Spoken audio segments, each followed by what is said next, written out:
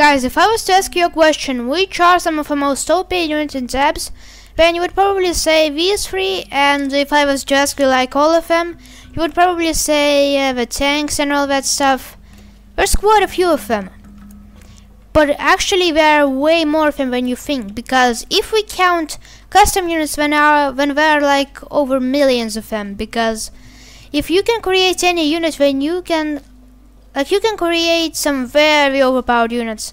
You can create units that have basically infinite health, infinite damage. You might think that these units are the most powerful, but actually it's the custom units. So what do you do against, custom units? There's zero chance you can beat them, right? But you see, I have created the anti-OP faction, which is like a faction which specifically was made to destroy custom units which are created by people in the thoughts of making them extremely OP. So like, let me show you them. We have these three absolute, well, they're not even gods, they're like above gods. I'm trying to express the word which is, not even existent, because they are just so extremely overpowerful. I have created that specifically to destroy them. The second unit over here is sort of a more overpowered version of a Dark Peasant, which, now that I think about it, doesn't really look just quite as the Dark Peasant. I couldn't really find the proper socks here, but that's alright. And this is the most powerful of all of them, by far. I mean, at least I think so. He has 2 Reaper Axes, this Angel Shield and all that stuff. But let me just, enough of this, I'm just going to show you them real quick here. After I get my game actually functioning correctly here. Alright guys, so the first unit that I'm going to show you guys is this unit. Now let's see how he does against like 120 kins. Yeah, this is exactly 120 kins. And I'm not sure how he is going to deal with it right now, because he's definitely going to do it very quickly. As you can see, he has a barrage ability, very modern stuff. He is also kind of retreating a little bit. Okay, this is a little bit more confusing than I thought it would be to explain. So first, his first ability is to use the Dark Peasant. Okay, they are dying way too quickly here. I just need to explain this thing individually, because he's just so good at murdering stuff. Anyway, this guy, he has the Banshee Scream ability, he has the Reaper Claws, he has the rocket artillery ability, which you just saw. He has the Dark Peasant, well, not the Dark Peasant, the Impaling ability, a very strong Impaling ability. Wow, right through the head, right through the skull, yeah. That skin is definitely dead, and that's about all he has, I think. He can also float, as you can see, and oh yeah, he can also clone himself. And there we are, blue victory. Also, he has an insane amount of health. You actually like can't properly kill him. Okay, now I'll just show you the second one. We'll just go to have to get through this real quickly here. Where are we? There we are. Now the second one. He again is like the more improved version of a Dark Peasant. Even though he can like kill almost anything, he does look like he can kill about basically nothing.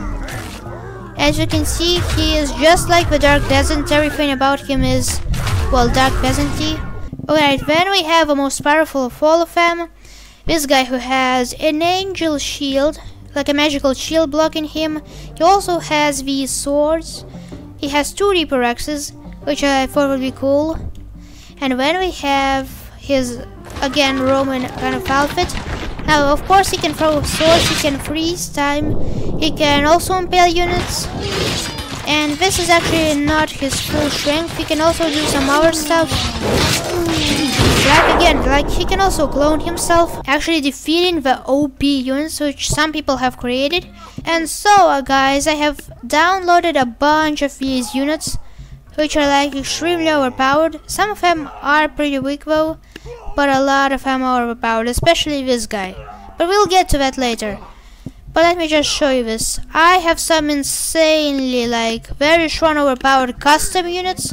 But guys, I'm not actually sure will they be able to stop an actual very OP custom unit, which is like insanely powerful. So when I found this guy, Mr. Death, and like whoever made this really did a very great job. The axe is like glowing red. I'm just sometimes I can't really like tell some things probably because I'm very excited about it. But anyway, he's all black. He has a very nice suit. He has no eyes, which is how you know that the unit is very intimidating. He's floating and he has Reaper tentacles, just like all of the people who kind of like try to murder people. He has this cool thing. Yeah, overall very good looking and extremely deadly. So let me just show you this, guys. Let me show you how he deals with 120 kings.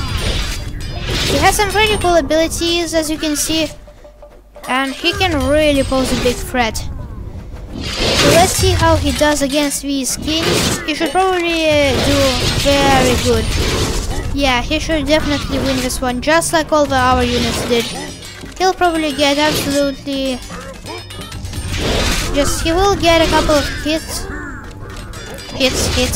However, I'm not sure if he's going to die, and just look at the amount of bodies which are just flying over here. He might actually glitch out or just fall off, but I'm actually kind of concerned that he will jump off just because stab units. But he's doing pretty well so far, and he's probably just going to win that one, yeah. So now let me just show you how the anti-OP unit faction would deal with a dark peasant. Actually no, let's just give him a good old super peasant.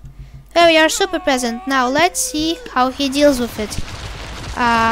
Okay, they literally just glitched through map.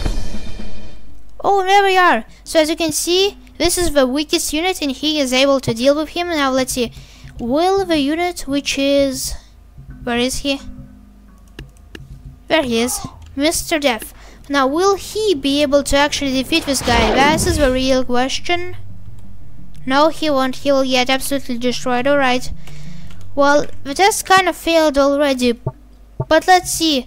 Will all of these guys, will all of their combined strength, will we be able to absolutely like destroy all of the units, all of the anti-OP units? I'm thinking they will never do it. Nah, they will never. They stand absolutely no chance against these guys.